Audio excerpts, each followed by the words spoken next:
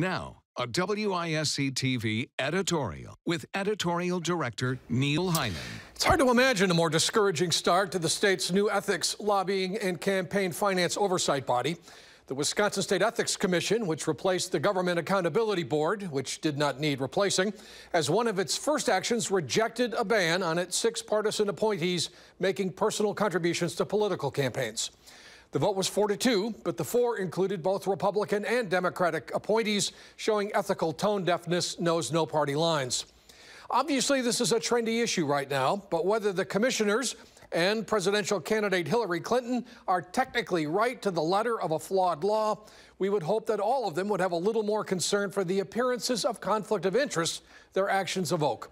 Appearances matter. Accountability matters. Public trust matters.